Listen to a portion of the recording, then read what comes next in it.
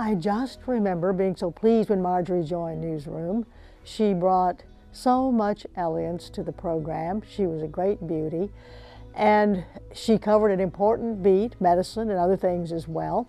But whenever you had a really important story like the Roe versus Wade decision from the Supreme Court, very important in 1973, nobody could do it better or more reliably than Marjorie Louis. When I got here, Marjorie was already here.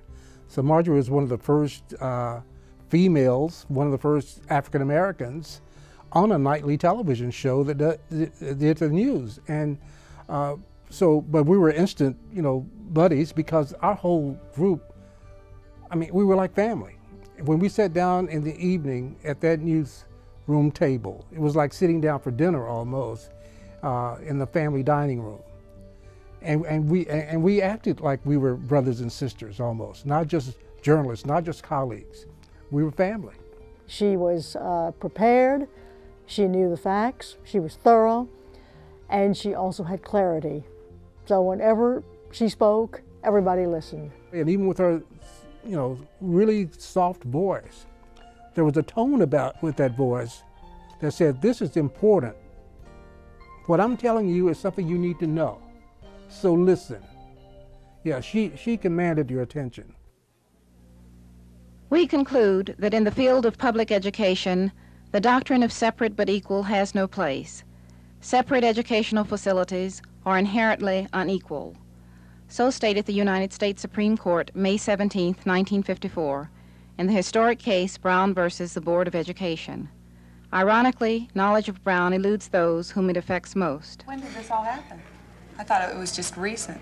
The history courses here usually don't get past World War II. All I said was that I'd like to know who Brown was. I already knew about the Board of Education. I think that it's about some girl that tried to go to another school or something. The Brown decision was the result of Reverend Oliver Brown's futile attempt to enroll his 7-year-old daughter, Linda, in the all-white school near their home in Topeka, Kansas. In Dallas, the first desegregation suit was filed in 1955. This same suit has continued through today. Only the names of the litigants have changed. Marjorie had her life. As I recall, she had 2 young kids at the time. She was this mother, who was very interested in making sure that her kids were taken care of.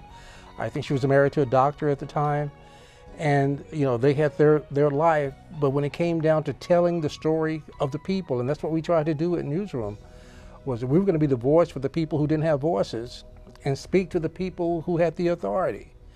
And she was part of that whole situation where she could come in and make it happen. I guess I would add that she was an unself-conscious person. Yeah, so yes. Her focus was out there. Yes. What's going on? Yes. And again, once you heard her story, you had the information that you needed. And in those days we had feedback, and unless you asked her a question after the story or a feedback question came in, her story was the story. She had done it. There was nothing else to say about it, really, unless there was something that somebody thought of later that we had to go back and investigate or look into. She presented it. Hey, this is it, and she'd sit back and listen and didn't say that much more. That's right. About it. It's just an amazing individual.